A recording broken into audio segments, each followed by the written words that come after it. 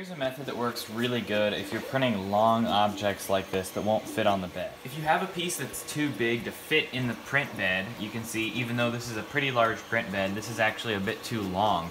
Printing it upright would fill almost the entire part with support because it would need to fill this all the way up so that whenever it comes up here to bridge, it would have support. So by putting it at an angle like this, there's actually only one beam of support right here and another one over here. So there's only two beams of support holding up the entire piece as it comes up at an angle. Now, as you can imagine, since you only have that little bit of support at the bottom, as it starts getting higher, it gets a little bit more wobbly and you might lose a little bit of detail.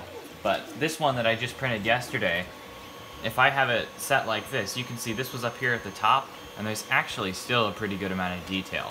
The only really major thing that I was able to notice is there's a slight bit of layer separation right here. This is PLA, which kind of surprised me, but on the inside you don't see it at all. So it's just a little bit of an imperfection on the very top of it, but overall it worked out really well.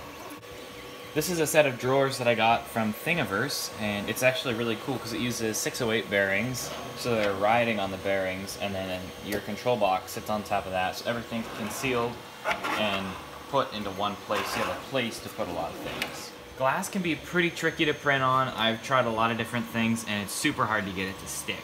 So I've been using painter's tape that I stick on the glass and then the parts stick just fine. I haven't had any problems with the painter's tape.